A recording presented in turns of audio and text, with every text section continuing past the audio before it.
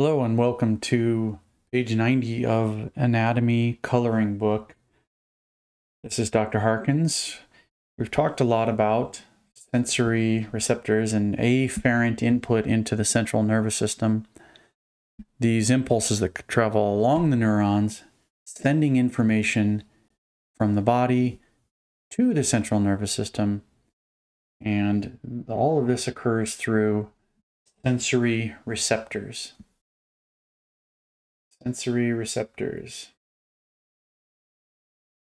So this lesson is going to be talking about the different types of sensory receptors. And here is the basic model that we have been operating under. The idea that there's a receptor here found where? In the skin, the muscle, in various places throughout the body, everywhere throughout the body. And it's there's a stimulus, could be a pinprick, could be pressure, could be temperature, could be hot, could be cold, could be anything. And that stimulus will follow along the sensory axon. Of course, this is an afferent sensory nerve. And here's the dorsal root, there's the cell body of the axon, or of the neuron. And of course, the synapse in the spinal cord, where at the dorsal horn or the posterior horn, synapsing with a secondary neuron, heading up and to the thalamus, and then synapsing again with a neuron that goes to the sensory cortex of the cerebrum. And that's the basic afferent sensory pathway. Of course, in the cortex, the cerebral cortex is the place where this sensation is interpreted by the brain, conscious interpretation. Another route that we've talked about is the simple reflex, where that occurs right at the spinal cord, which goes directly back this way and causes your leg to kick, for example, or your hand to move away from the hot surface. The first type of receptor we'll talk about are the free nerve endings. Free nerve endings. They're called exteroreceptors because they're located near the body surface. Towards the outer part of the body, and of course X means outer. And here's an example of an exteroreceptor, a free nerve ending right here. Look at all these branches, receptors, and then the axon of the receptors, heading toward the central nervous system, toward the spinal cord, toward the dorsal horn of the spinal cord. Free nerve endings, as you can see over here, are found in the epidermis. This is this outer layer of skin. It's the very, very thin outer layer of your skin, as you know, and responsible for thermoreception for hot and cold, mechanoreceptors, light touch, and nociception, which is pain. Also, they wrap around the hair follicles and can sense the movement of your hair shaft. So you can see the skin is richly innervated with free nerve endings of all different types. Pain, light touch, hot, cold, etc. A special type of free nerve ending is called a Merkel cell, and it is located in the basal layer of the epidermis, the bottom layer of the epidermis, and it is responsible for light touch, and it's unique in that they say that it has a hormonal function. It releases hormones or neurotransmitters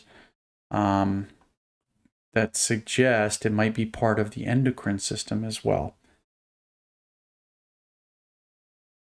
Some of the receptors do not have branching out type of projections like, or finger-like or spider-like projections like the free nerve endings.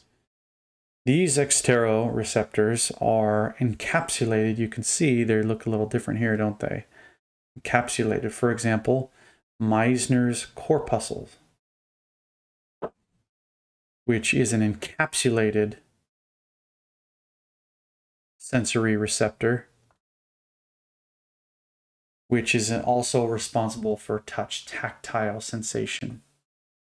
Sensitive to touch, tactile stimuli. Another encapsulated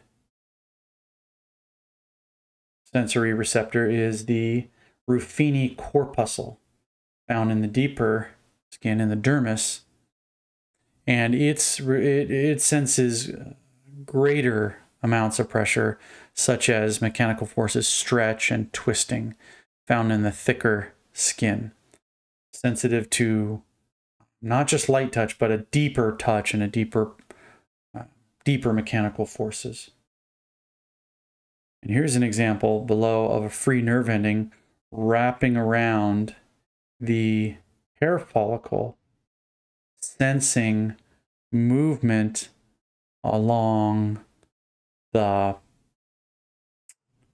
shaft of the hair. So if you were to brush the hair on your arm very, very lightly, you would activate these free nerve endings wrapping around the shaft, and that's how you can feel the movement even of the hairs of your arm and body. Deeper in the superficial fascia and below that in the muscles and joints, we have other types of receptors. Proprioceptors are found in the fascia, tendons, ligaments, joint capsules, and muscles.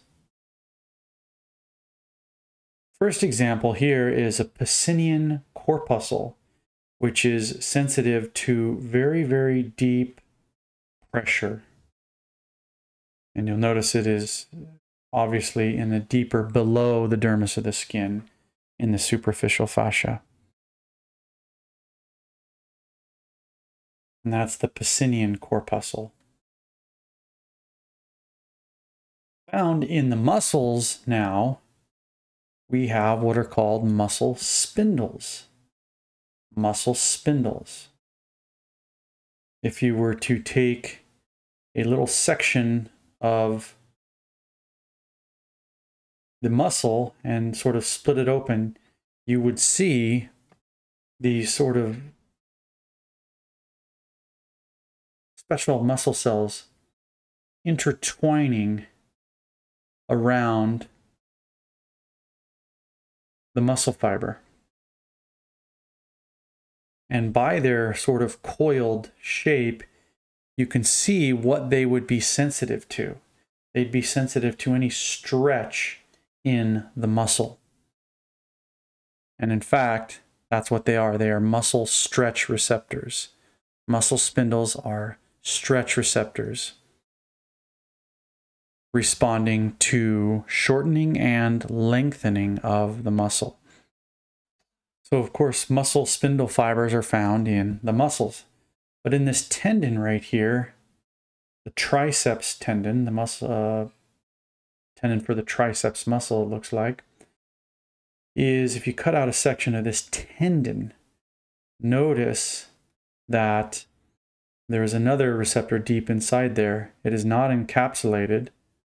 This is called a Golgi tendon organ. Golgi.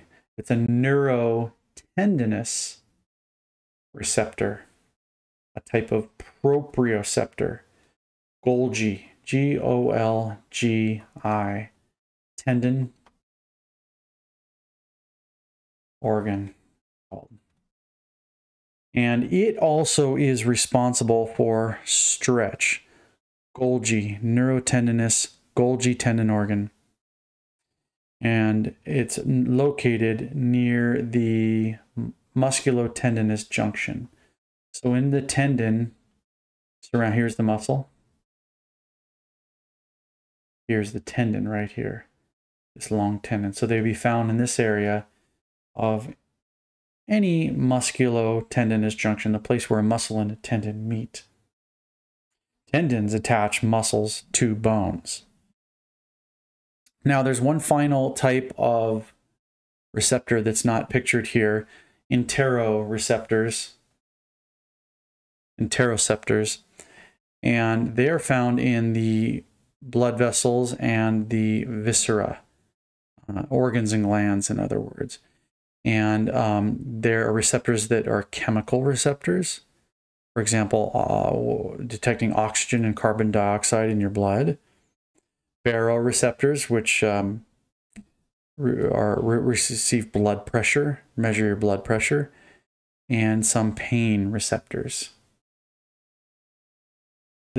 So this concludes our lesson, page 90 of Anatomy Coloring Book, Sensory Receptors. This is Dr. Stephen Harkins. Until the next lesson.